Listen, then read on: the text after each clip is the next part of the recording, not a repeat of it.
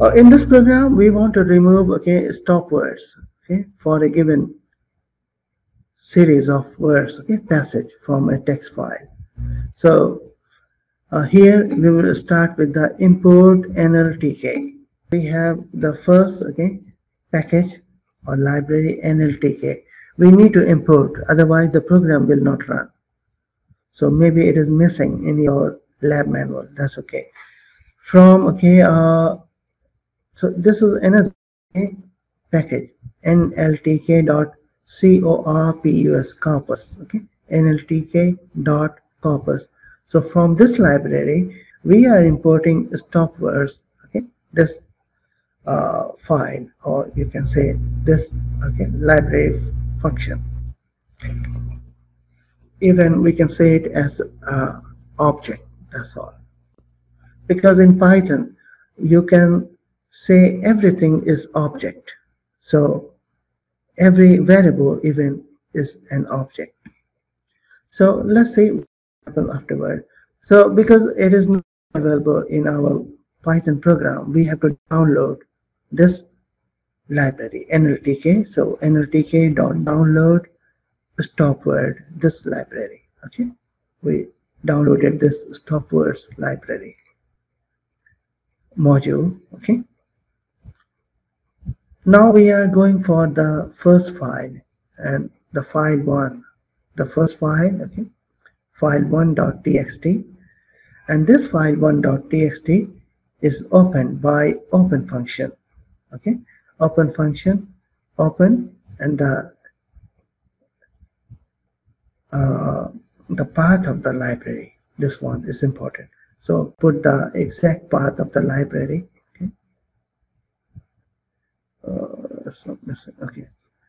So and this is in the read mode. So we have to read from the file 1 and write to the second file, file number 2. So we are opening the first file, file 1, and this is the handle, file handle, F1. So F1, it is a variable actually.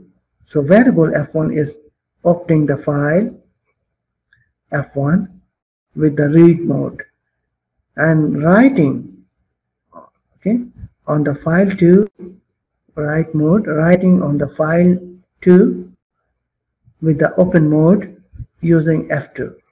So F1 is equal to open file 1, F2 is open file 2.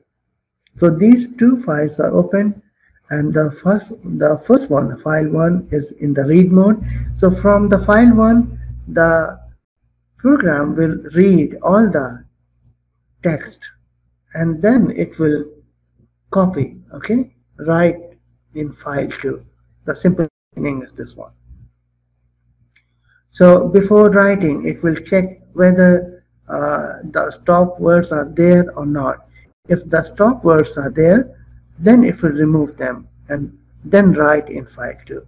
So stop words are exactly the punctuations. For example, full stop, comma, all these.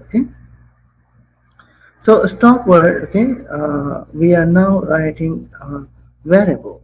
Here stop variable, which is equal to stop words dot words, this one, and let's say the English is the word. Stop words dot words English. Also, so if the English is there, it will stop. For line in F1, so every time the file will be open, file 1, and it will go through line by line. It will go to the line number 1 first, read all the content of the line 1, then it will go to the line 2, then 3, and so on. So that's why we are writing a for loop line in F1. So line 1, 2, 3, and so on. So it will go for line in F1, the file 1. Then we will write w equal to line dot split. So w is a function, is a variable actually, which will take the line, this line, and access the method split. So whatever is in the line 1 of file 1, it will break in small parts every word, word by word, okay?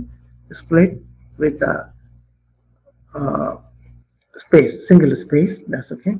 So line dot split with the space. So every line is divided in different parts, and every time, okay, W is such as line dot split with a space. So for, okay, after this, this is another nested for inside the for loop. There's another for. It will, okay, go for word every time word. So whatever has been splitted, so it has split every line in this one, okay. It has split every line with the single space. After that, going for the word, okay. So it will, okay, put the words, okay, for words in W, this one. If word not in stop, okay, not in this stop, this one, then the program will do these two lines, like f2 dot write words. It will write exactly the word which is inside, okay, here in W, here in this one, the first file. In the first file, whatever is there, it will be written in the second file. F2 dot write, and then a space. So every time every word is written in the file 2, and then it will be okay, spaced out with single space, this one. And finally we will close, okay, both files because of security reasons, okay. Closing F1 file, closing F2 file, okay, like this one. So let's run this program so that you can sense better.